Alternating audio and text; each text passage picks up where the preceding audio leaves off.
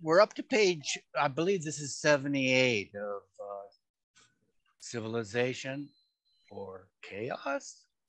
And I'll just overlap a couple paragraphs. It should always be remembered that there is no difference in the consciousness of an avatar and a Sadguru, nor in the perfection of an avatar and a Sadguru.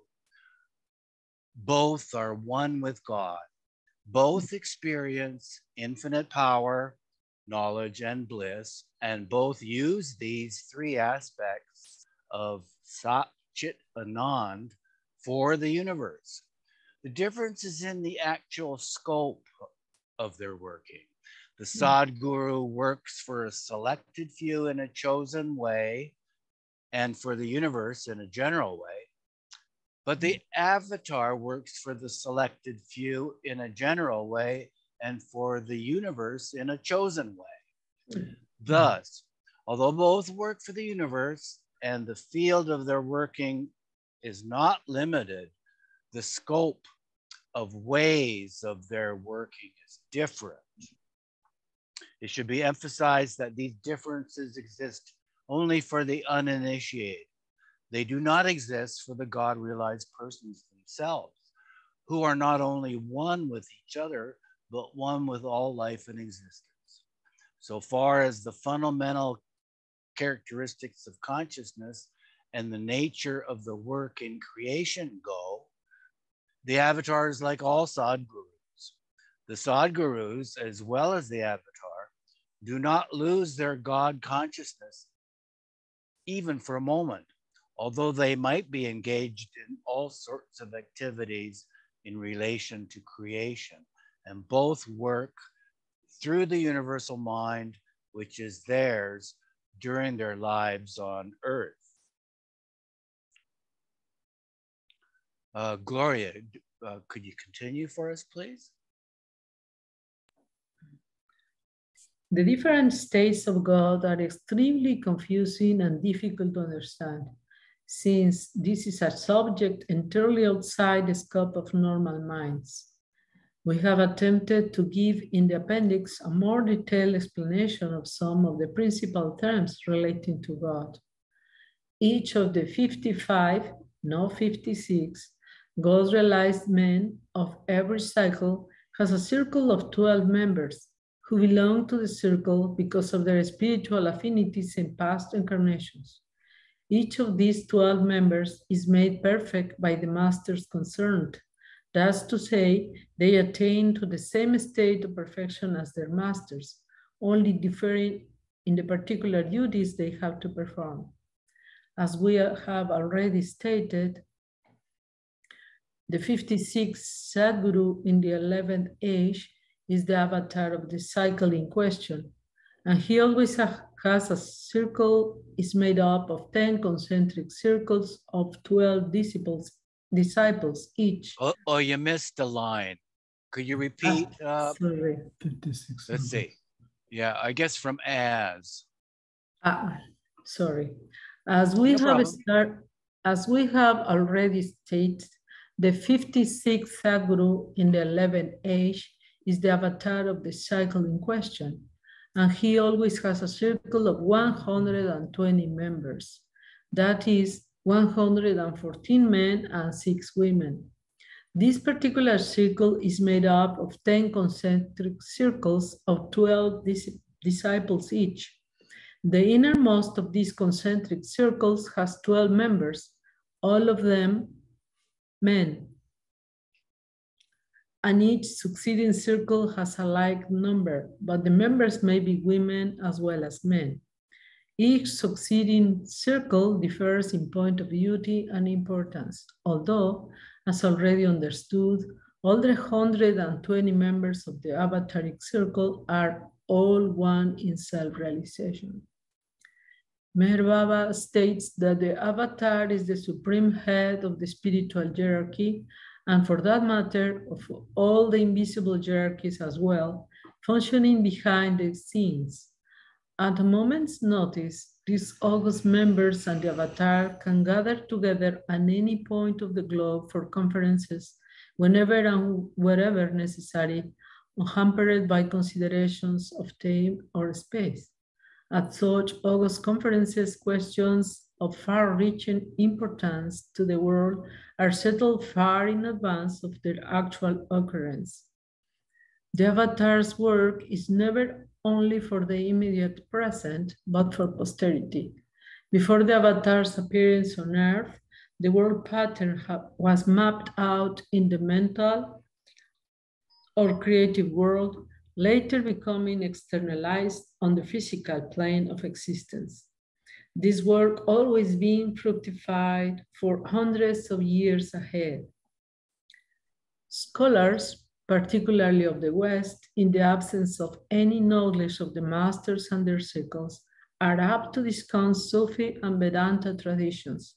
For example, knowing nothing of the essential oneness of existence or of experienced reality, capitals, they may attribute such statements as are made in this chapter to confusing the various theories of different ages instead of recognizing the universality and similarity of these ideas.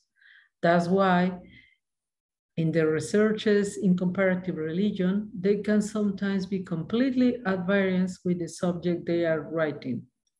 There are today Eastern and Western scholars who, in their ignorance of the essential truths behind all humanity, will even assert that Sufi thought in Islam is nothing but an afterthought, inherited through superstition and myth. It is, of course, very difficult to unravel the tangled skein of myth and folklore, but we will give an example to justify the Sufi tradition as being as old as Muhammad himself. We will take the story of the Sufi Uwayas of Quran, which confirms the original tradition of Tasawwuf or Sufism. At the time of Muhammad's death, he was living a life of divine ecstasy in the desert. Two of the Prophet's chief circle members, Omar and Ali, following Muhammad's instructions that after his death they were to visit Uwais, sought out the great man in the solitudes around Mecca, and with deep reverence carry out their master's last wishes by conveying his greetings and a request to Uwais to bless the people.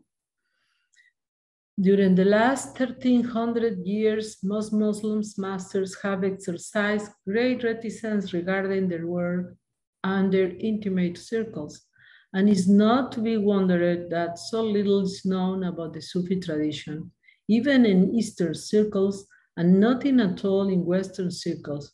Muhammad once said, since his other name was Ahmed, I am Ahmed without M, and I am Arab without A. The word Ahmed without M and Arab without A turns into the Arabic words Ahed and Rab. Both these words mean God.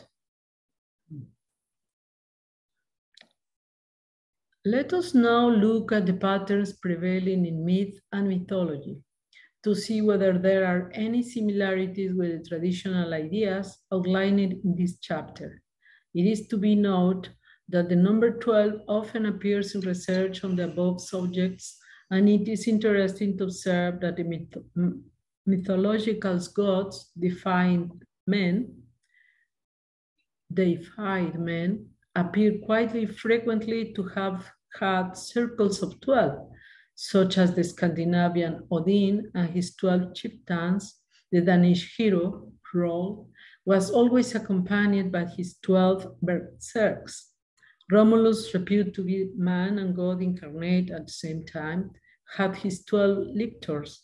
Then again, in the legend of King Arthur, there were 12 knights in his round table. There seems to have lingered a belief in the Middle Age that this master would return again.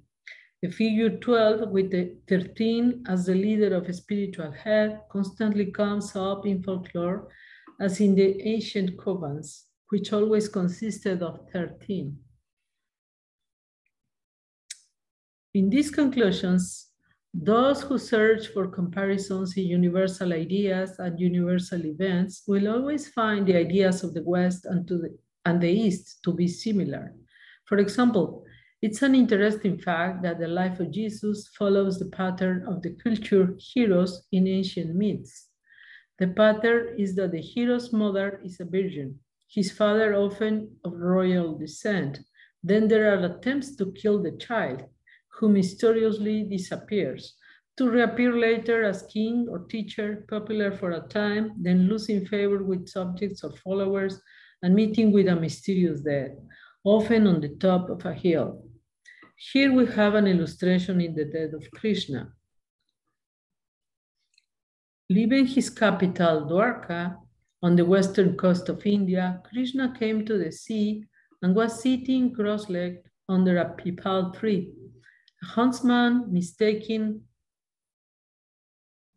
the under part of the Lord's red lotus feet for the mouth of a deer, shot an arrow at it. As he came near, he realized his mistake and brokenheartedly prostrated himself before the Lord in his grief and adoration. Krishna told him not to distress himself and granted him the boon of his next life to be in heaven. Just then, the charioteer, who was already in search of his master, arrived. Instantly, Krishna's chariot, banner, and shield disappeared. Later, his body vanished also on ascending into the supreme heaven. Footnote.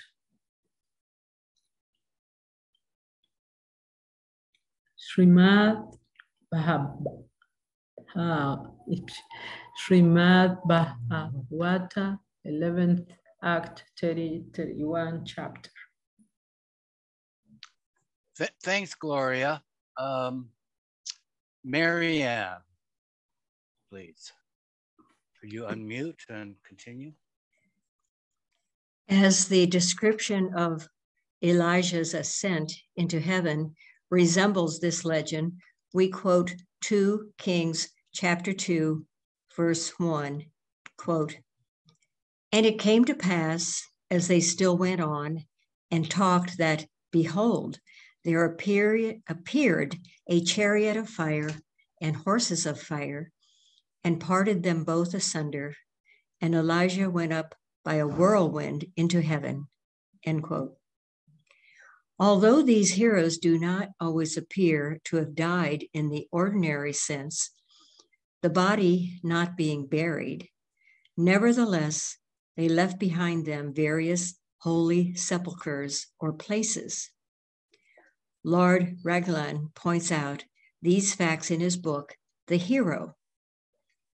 When referring to ritual drama, he finds a common basis in these different legends on the grounds that since the majority of culture heroes follow the same pattern, it is because of this similar pattern one should deny the authenticity or historic truth of such myths. We feel, on the contrary, that on these grounds, he should be all the more ready to accept and confirm them. Perhaps if he had been acquainted with the secret traditional Eastern view of the God-realized men, he might have reconsidered some of his ideas, becoming aware that the universality of this pattern rather suggests that there is a basic truth behind it. Professor C.G. Jung, however, whose authority is unquestionable, emphasizes that in myths and religious symbols of different epochs and amongst different peoples, it is to be remarked that the same type of hero often appears. And the idea of an all-powerful being is recognized everywhere.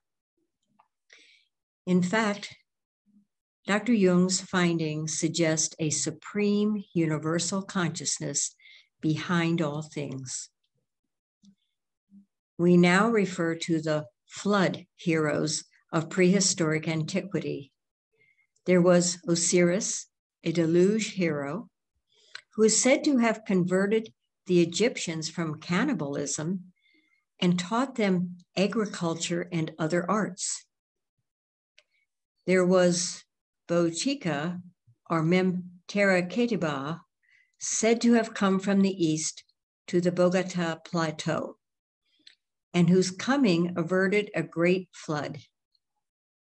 Then again, Quetzalcoatl, the deluge survivor of the Toltecs, and also the Babylonian myth about Oannes, after whom there appeared to have been other great beings.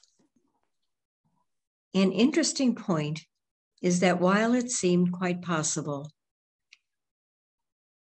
for culture heroes to become gods, it appears to have been comparatively rare that the gods become culture heroes. Does not this suggest the avataric periods of manifestation? For the prehistoric past is thick with legends of flood heroes from different parts of the world, and we surmise flood heroes may have been avatars. And there's a footnote. See Flood Myths and History by Hugh Soar in the Journal of Research, Atlantis, July 1953.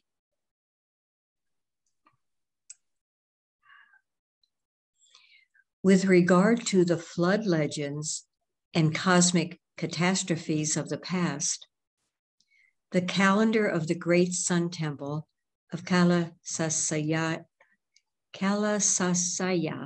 intimates.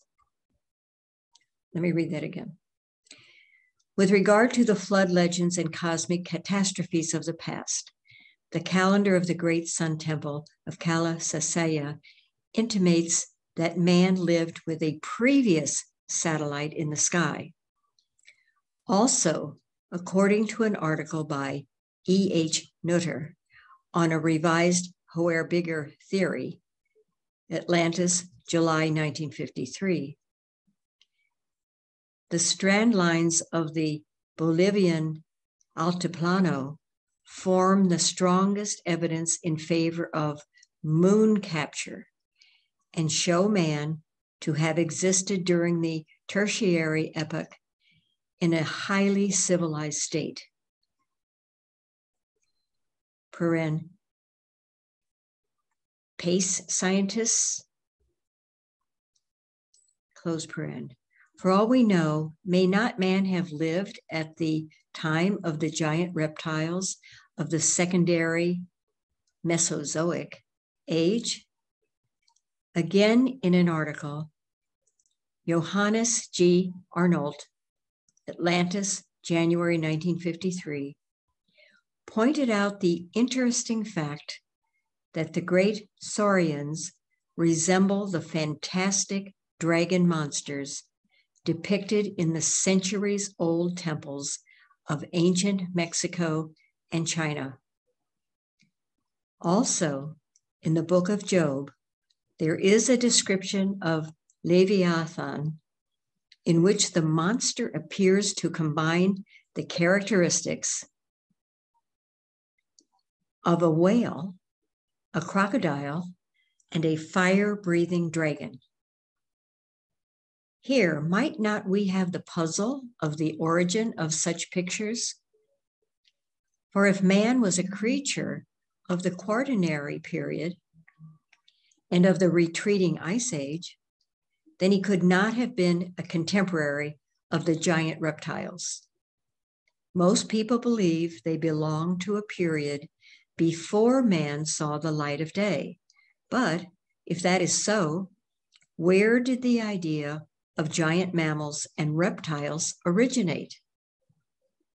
As Arnold points out, such ideas of great dragons have been at the back of folklore and mythology since time immemorial.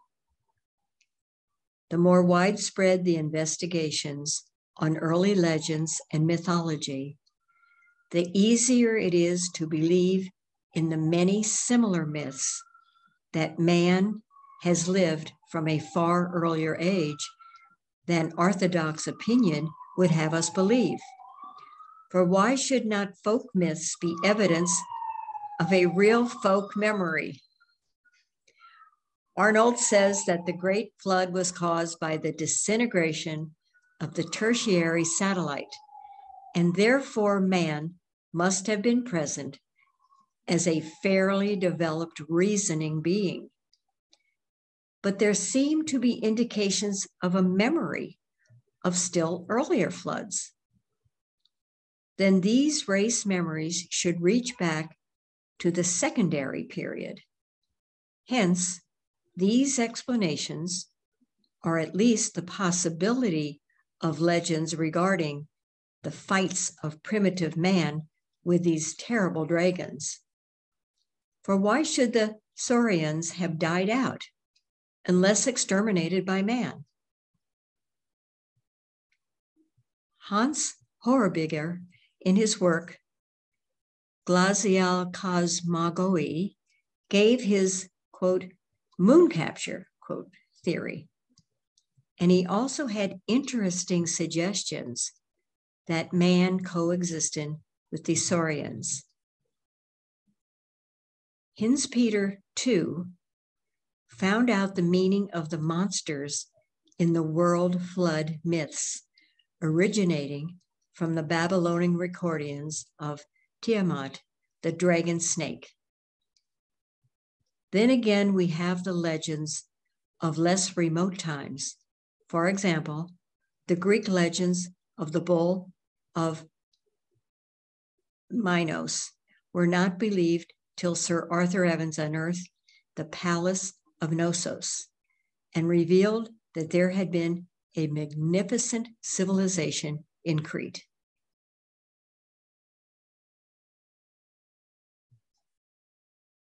Archaeological discoveries have proved, and will continue to prove, that there is a hard core of fact in previously disbelieved legends.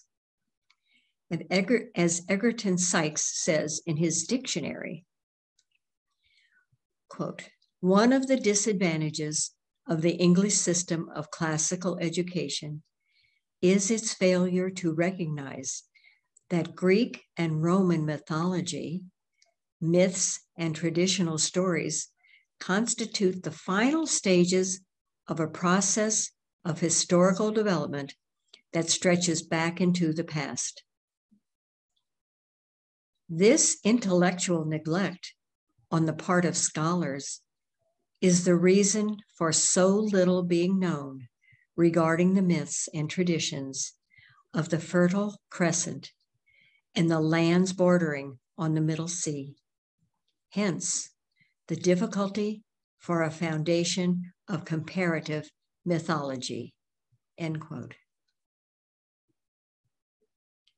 As the oldest stories which come down to us appear to be the creation myths, the student is struck by the significant fact that the majority of these stories refer to a re-emergence of humanity after some great catastrophe, the event being so outstanding in the memory of the narrators that it suggests a kind of rebirth on the part of humanity, bringing in a new age. Sykes suggests in his introduction to the above-mentioned book that the genuineness of these legends is shown by the fact that they date back to periods of time when philosophic or scientific doctrines as to the beginning of things had not yet been evolved.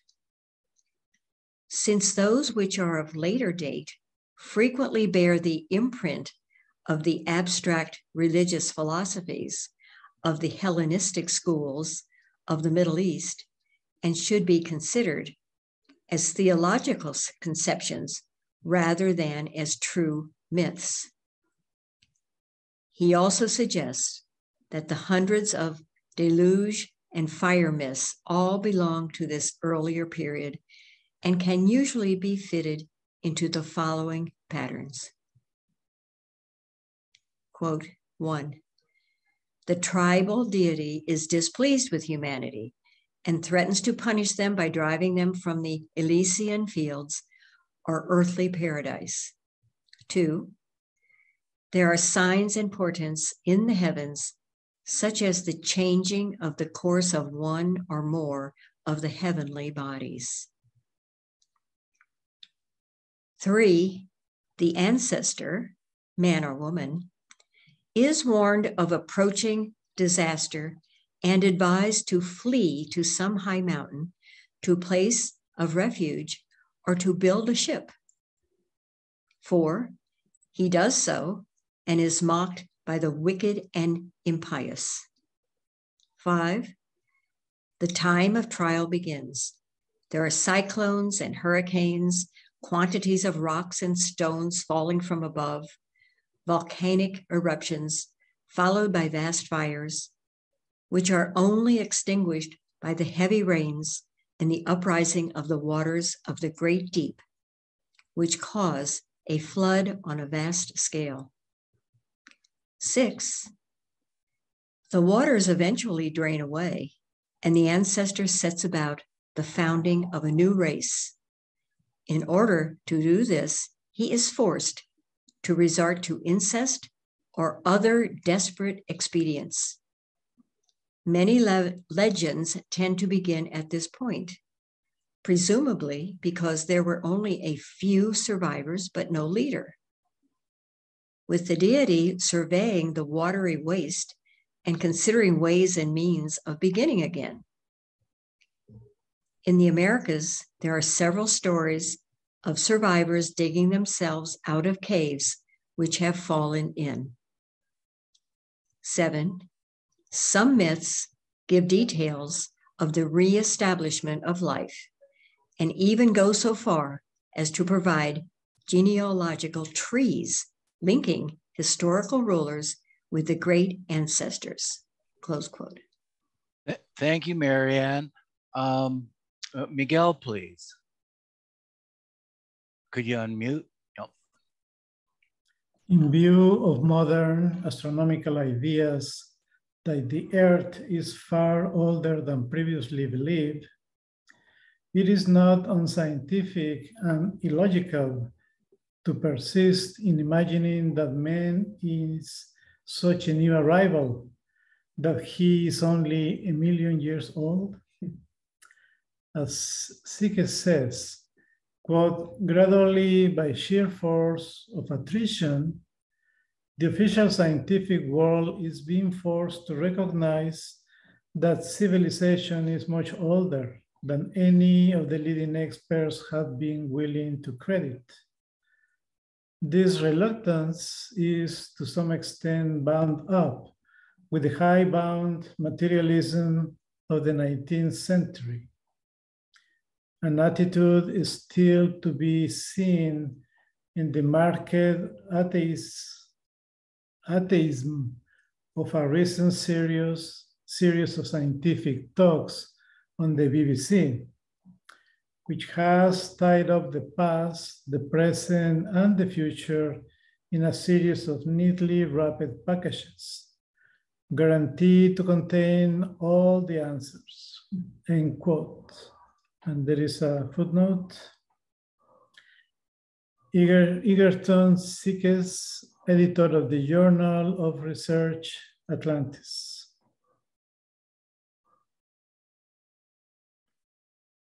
We understand that an ice age occurs approximately, at least so it is at present believed, every 200 to 300,000 years. If that is so, then surely many civilizations must have come and gone about which we know nothing, as if paleontologists could possibly reconstruct, quote, the missing link out of a bit of fossilized young bone of almost immeasurably antiquity. Second footnote, in the Times of India, February 1953, prehistoric archaeological remains were mentioned as dating back at least 250 years, 250,000 years, which had just been unearthed in the Narmada Valley near Nagpur by an archaeological society from Pune University.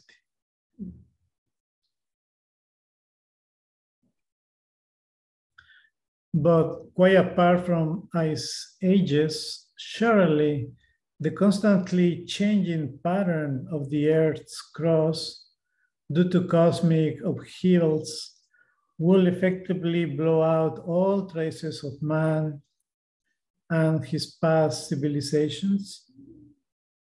For example, sedimentary rock covers high mountains like the Andes and the Himalayas, where seashells and skeletons of marine animals have been found on the summits, showing that these great heights were once under the sea.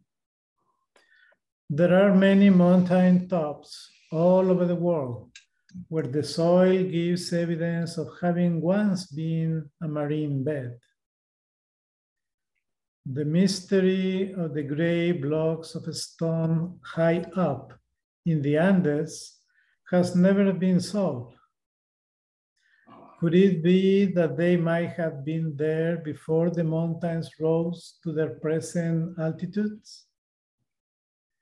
Geologists are unable to give any answers to many questions concerning the Earth's surface and its strata.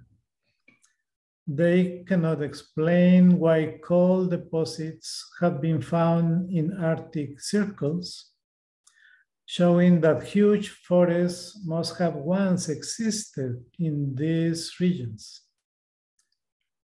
Why did palm trees once grow at Spitsbergen? The only explanation is that giant natural catastrophes have from time to time changed the map of the world. There is every reason to suppose that the actual stability of our planet has never existed. Accordingly to Velikovsky's book, Worlds in Collision, modern research along these lines must come into conflict with the Darwinian theory of an exceedingly slow evolutionary process governing genetics. Darwin admitted his inability to explain the sudden extermination of the mammoth elephants of Alaska and Siberia. As early as 1799, the frozen bodies of these animals were found in perfect condition, the flesh so well preserved that the sledge dogs could eat it. The sudden extinction of these mammoths must have been caused in a few moments. Otherwise, why should the flesh have been so well preserved all these millions of years? Also, undigested grass and leaves were found in their stomachs, although such vegetation did not grow in that ice region for over 1,000 miles away. These and other facts collected by Velikovsky help to prove the past existence of great catastrophic upheavals. As he says, the conception of ages brought to their end by violent and sudden changes in nature is common all over the world.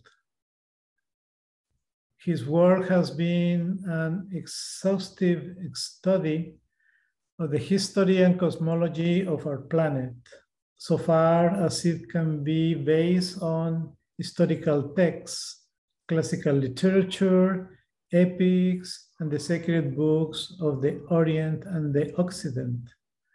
Also primitive folklore, as well as from geological and paleontological material. According to him, quotes, modern physics describes dramatic changes in the microcosm, the atom, the prototype of the solar system. A theory then that envisages not dissimilar events in the microcosm, the solar system, bringing the modern concept of physics to the celestial sphere, end quotes. In his preface to his work, he has suggested that if man solves the problem of fission and fusion of the atoms, he may take our planet out of the struggle for survival among the members of the celestial sphere. Here we venture to contest this point of view from the spiritual angle, that no such complete destruction will occur because man's journey through creation is not finished, and that the powers that be will always stop such an eventuality by some catastrophe designed to leave enough people to start another age.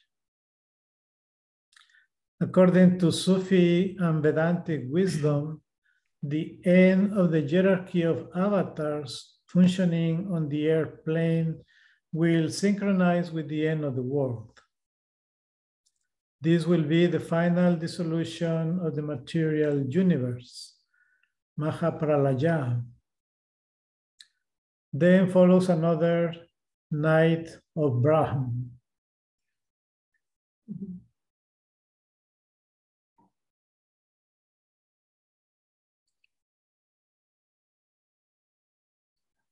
Continue. Chapter 5, Meher Baba.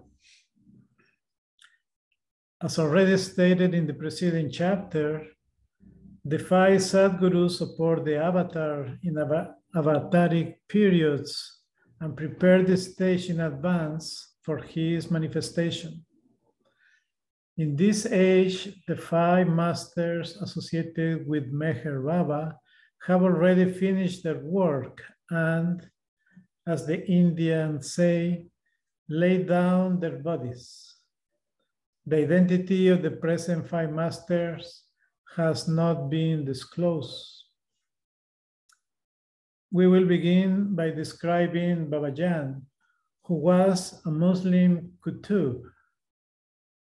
Her tomb is at Pune, under the neem tree, where she insisted upon living the later part of her life. Very little is known about her beyond the fact that she came of aristocratic lineage and was born in Afghanistan. According to the usual Eastern custom, her parents tried to force her into an unwanted marriage. How she managed to escape Purdah and make her way to a Hindu master is not known. At the age of 37, she was assisted in her higher spiritual development by a Muslim master. Returning later to her former Hindu master for the final stage, she became self-realized at the age of 65. There is a story that her constant affirmation that she was God and the source of everything so enraged some Orthodox soldiery of a Buluchi regiment that they buried her alive. She used supernormal powers to effect her escape. And these same soldiers were astounded to find her safe and well many years later, holding court at Pune amongst her devotees. The whole regiment became her followers. This remarkable woman went on a pilgrimage to Mecca and is said to have honored the religious customs of the Muslims when in a normal conscious state, but as she was a Salik Maksub, and there is a quote,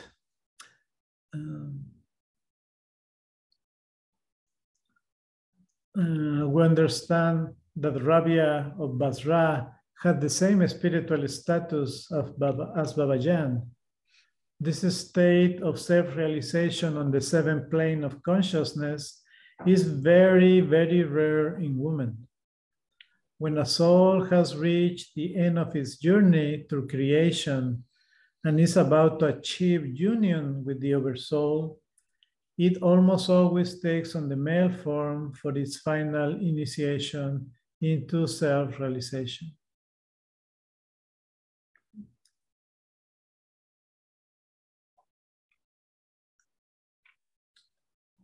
But as she was a Salik Maksub, that may not have been very often.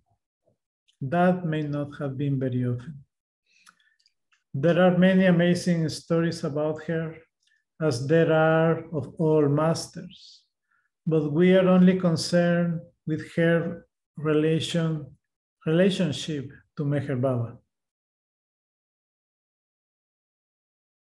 The boy Merwan, Meher Baba, met Babajan one day in 1913 at the age of 19, when he was a Pune College boy. Fascinated, he will visit the old lady. Then came the momentous meeting which transformed the boy's consciousness. And for 7 years, he remained in a somewhat mass-like condition, for Babajan gave him God realization, but did not give him back his normal consciousness. We will now quote in detail from The Perfect Master by C.B. Purdom, which book gives a very detailed account of the earlier part of the life of Meher Baba. Quote, one night in January 1914, when Merwan, whose name was shortened to Meher, made his usual visit, Babajan was in a mood to talk. He kissed her hands and stood humbly before her. She pointed her little finger at him and declared that, quote, this child of mine will after some years create a great sensation in the world and do immense good to humanity, end quote.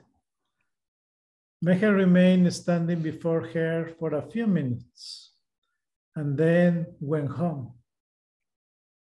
It was nearly 11 o'clock at night. He at once went to bed. Before 10 minutes had passed, he began to experience extraordinary thrills.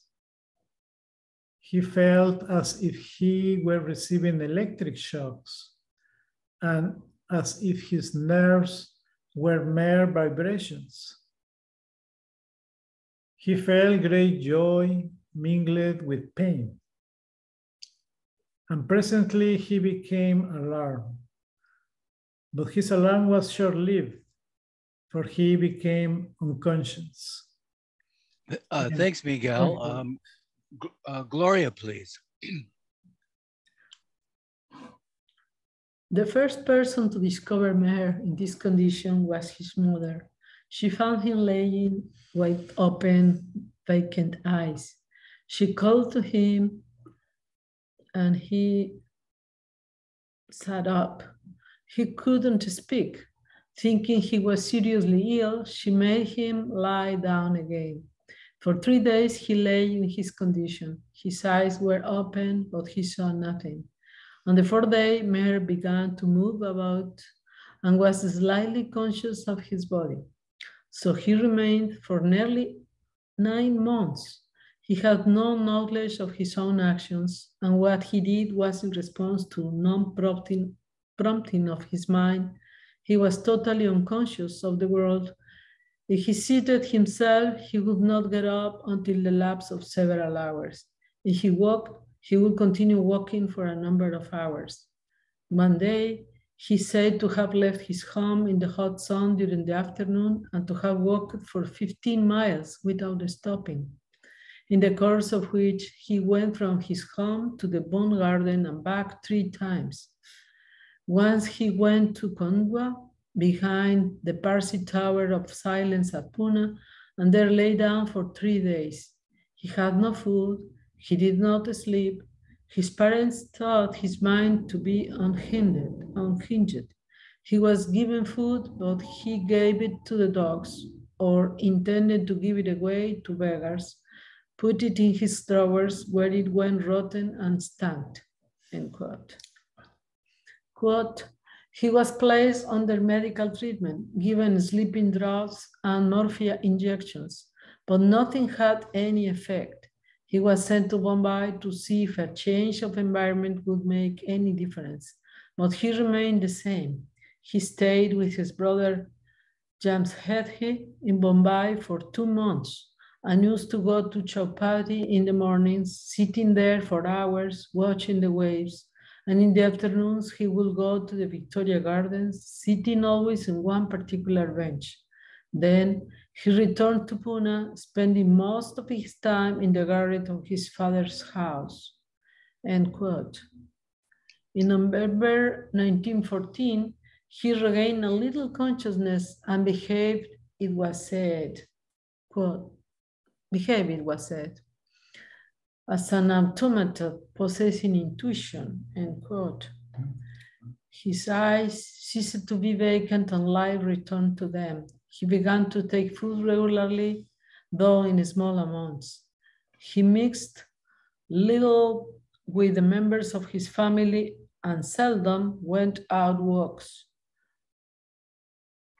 A month after this partial return to consciousness, his friend Kodatat Shirstat Irani brought to him a poor young man of Persian parentage named Behramji Ferdunji Irani, who immediately became attached to him and afterwards was one of his most intimate disciples.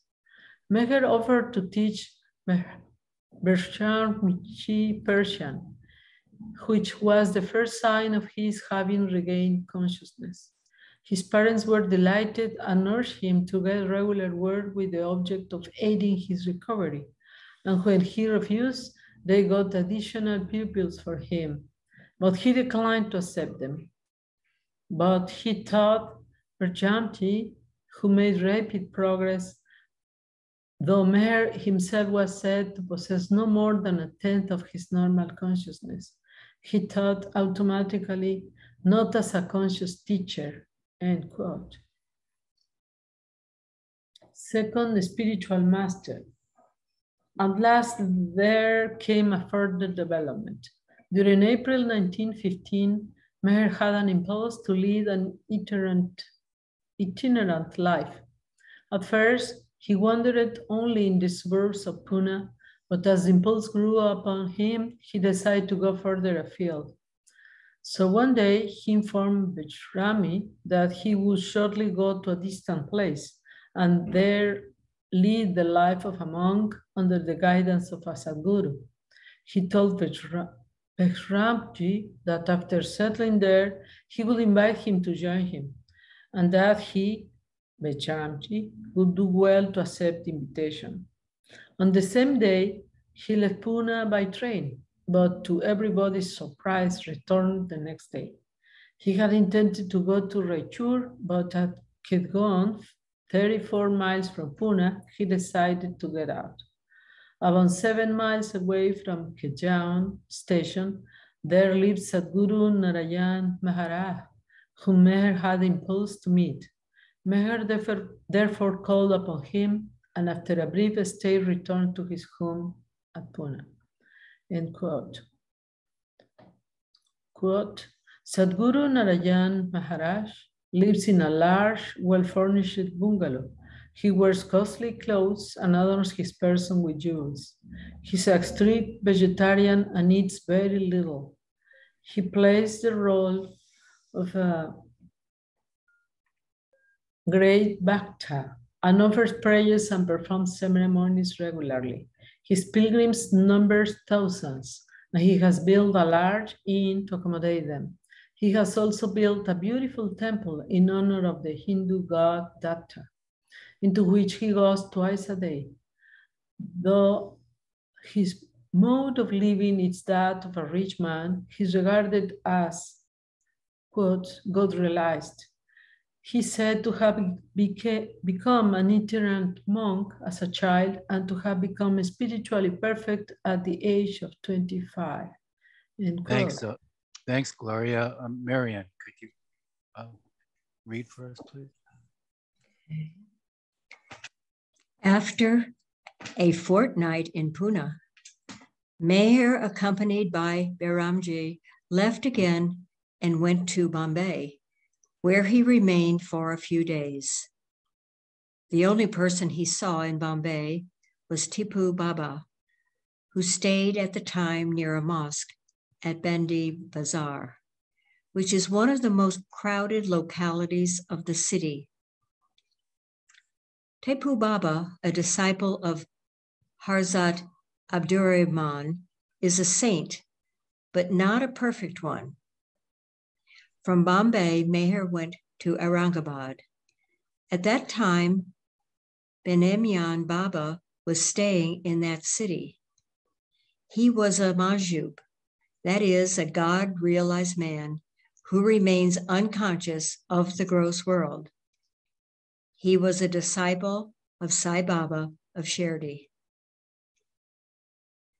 Continuing the quote, after visiting Benemian Baba, Meher went with Behramji to Nagpur, where both of them paid a visit to Tajuddin Baba, about whom Babajan used to say, Taj is Khalifa, meaning Taj is head of the caliphs.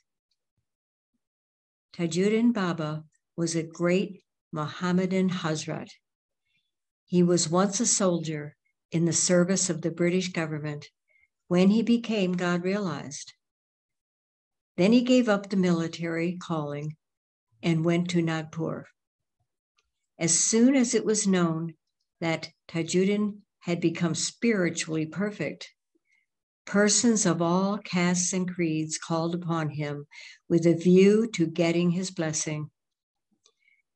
There seemed to be no limit to the number of his visitors.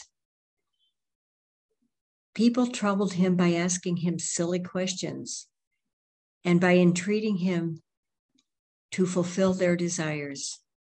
He was indeed much annoyed with them, and the annoyance became so unbearable that he desired to get away from all visitors.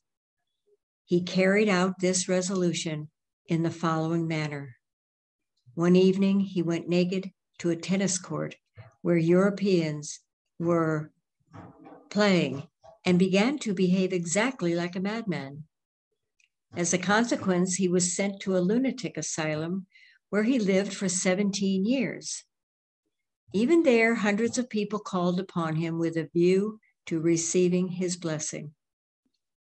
In the last year of his life, in the lunatic asylum, the titular chief of Kamti near Nagpur paid him a visit.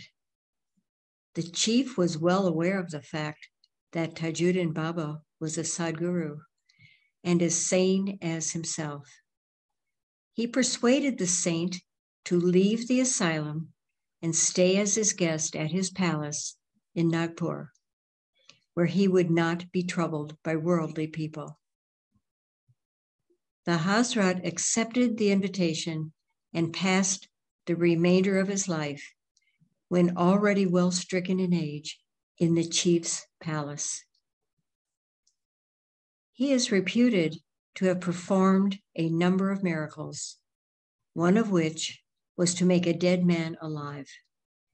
He breathed his last in 1924. At his funeral, no less than 30,000 people were said to have been present.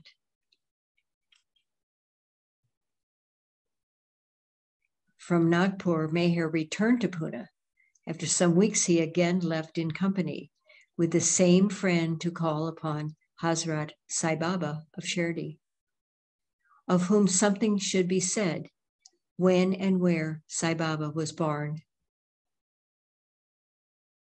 Who were, and there's a footnote, paren, it has been said by Meher Baba that Sai Baba had the spiritual direction of the First World War. He is greatly revered throughout India and was noted for speaking very little.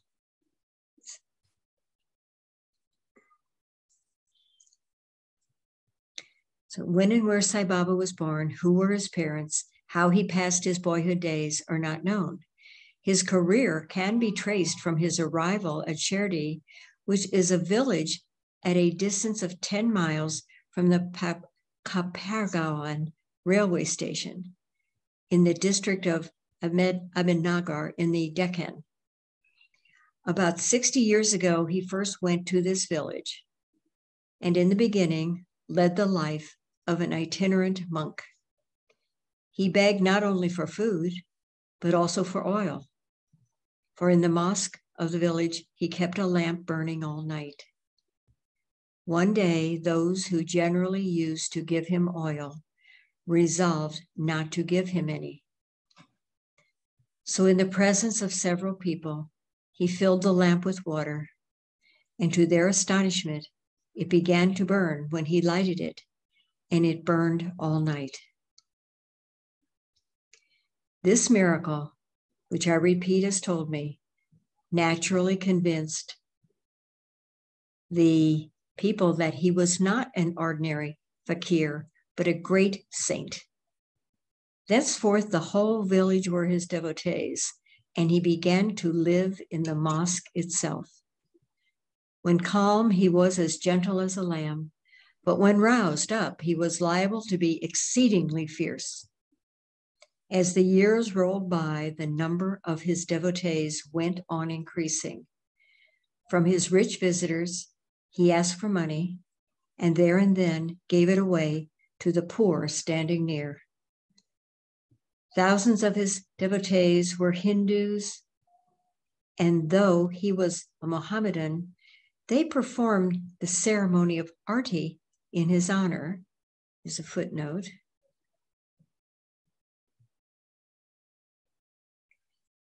Quote, arti is an act of devotion in which the devotees stand facing the master. One of them holds a metal tray on which there are flowers, ember sticks, camphor, which is ignited. The tray is waved before the master while the devotees chant a hymn.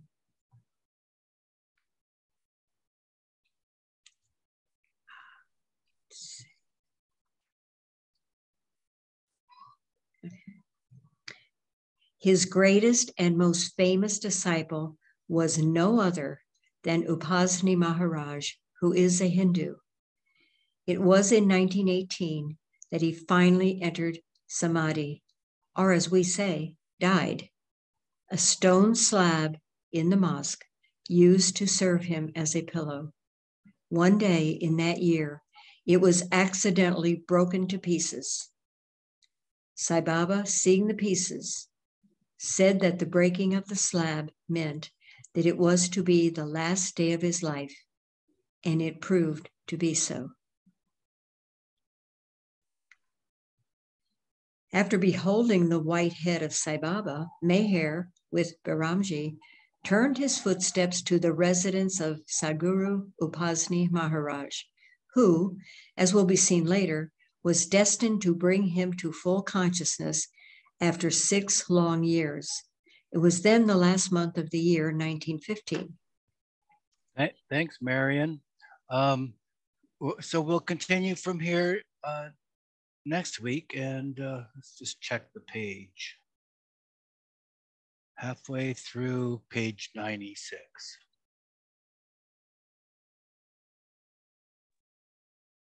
Okay.